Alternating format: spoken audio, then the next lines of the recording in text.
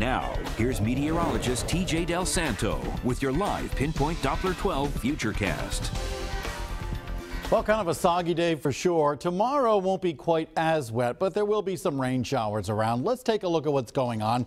Our live Pinpoint Doppler 12 radar, we're looking out off to the south here. We're really not seeing much in the way of shower activity to the south of Block Island, which is where all of these showers have originated from earlier in the day. See some rain showers out across southeastern Massachusetts. They'll be out of here likely within the next hour or so. And then I really just think just some scattered showers and not terribly widespread throughout the rest of the evening. Hurricane barrier cam looking off to the west, mainly cloudy skies. City cam picture looking out off to the south from Providence. See, we've got cloudy skies, decent visibility, no showers in the immediate area. You can still see the raindrops on the lens from Narragansett Beach cam. They've had a shower within the last 30 minutes or so. Over in Tiverton, picked up 0.85 inches of rain. Most rain that I could find across southeastern New England was out on Block Island, more than an inch of rain.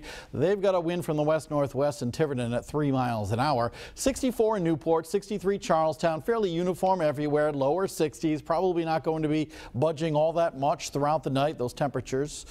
Satellite radar picture showing the showers coming on through, and notice off to our south, even off the coast of New Jersey, we're really not finding much in the way of shower activity. There's an area of low pressure that's going to be marching along this stationary front, working its way away from us. Now, tomorrow, this plume of moisture shifts a little bit further on off to the east, and that will keep us a little bit drier tomorrow. It's not going to be a perfect day, but it's not going to be nearly as wet as it was today. Let's take a close look at it with our Futurecast. Here we are around 8 o'clock this evening with a couple of showers still lingering, taking you through the overnight. Lots of clouds, could be some drizzle, some areas of fog here and there, maybe a couple of showers. 8:30 tomorrow morning. Notice we've got some rain showers trying to work their way through. Noontime going to stop the map, and we're looking at a couple of rain showers working across the south coast, especially in southeastern Massachusetts. And really notice that's probably about it. We're really not expecting widespread showers through the day.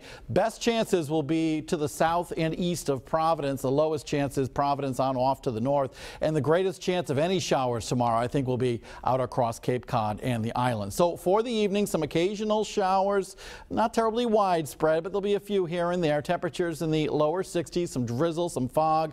Starting off kind of murky tomorrow. Skies will brighten, temperatures up to 70, but still the chance of rain showers in the morning. 74 on the east side, 74 degrees in Pawtucket tomorrow, so cooler than normal, still humid. 74 in Warwick, 74 in Riverside. Again, near the south coast. Down here, we're looking at the best chance for rain showers late morning and into the early afternoon. Northern Rhode Island, probably drier, maybe a little glimmer of sun. Temperatures in the mid to upper 70s. Southeastern Mass temperatures will be topping out in the 70s, low to mid 70s, with a couple of rain showers possible, especially during the late morning and early afternoon. Again, best chance out across southeastern Mass. Here's your Futurecast, expecting a couple of rain showers Monday, Tuesday, and Wednesday.